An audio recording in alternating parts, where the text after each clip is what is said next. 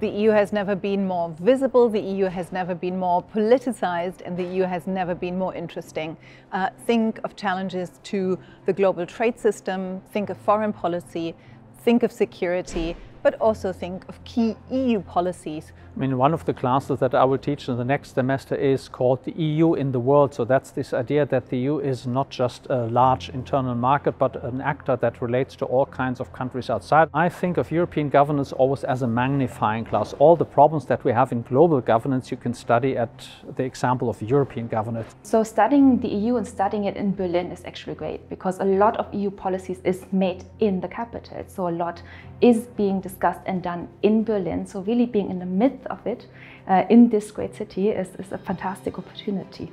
And of course at the Hertie School you have really good professors and the Jacques Delors Center with really great experts. So today we actually recorded a podcast episode for our EU2Go podcast, and we had the State Minister for Europe as a guest, and we talked about what is going to happen now politically. The Jacques Delors Center uniquely combines academic research and policy work. And the policy work that I'm engaged in is one of a think tank, where we really want to influence the debate on EU policy issues in Berlin.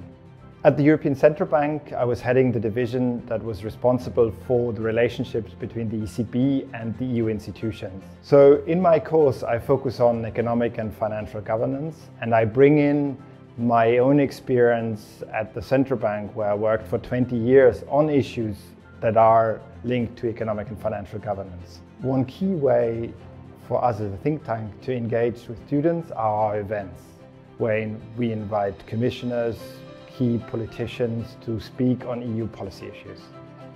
And in fact, often I get feedback from the guest speakers that they really appreciated the dialogue with the students.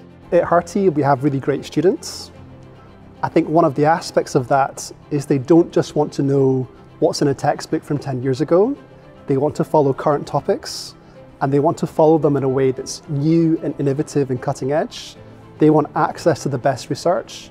And I think therefore it's our obligation as their teachers and lecturers to ensure that the best research we're doing also is transmitted into the way in which we teach. What is really unique about the course here at Hertie is that you get to work not only with academic, but also with people who work in practice.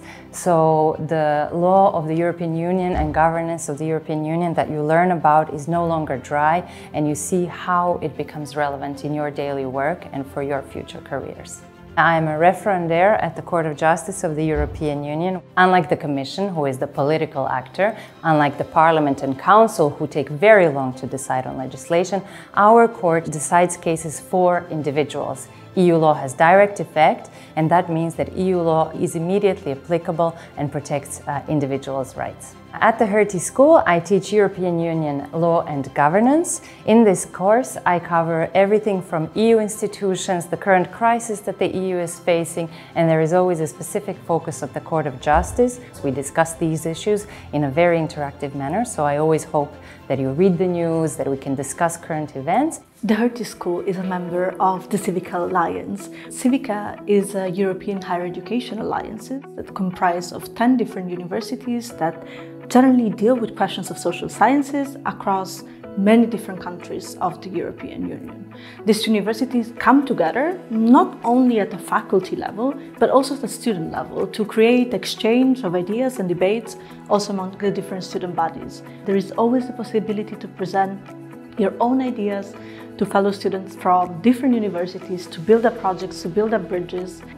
Future EU was founded at the Hertie School, and the idea comes from the relevance of student voices on the debate for the future of Europe. These proposals, some of these very creative ideas, I think now are even being discussed in think tanks, in academic debates, and at the European level. I think that now is a great time to study the EU because the EU is at a moment where a lot is changing. The thing that made this stream so special was particularly a class about negotiation, where we did a simulation of the Council. And in that class, I felt like I got so much hands-on experience. It's all about winning and giving people the impression that it is about compromise. That's very cynical. I'll give a slightly different version. European negotiations are about finding compromise in which everybody can claim a part of the success.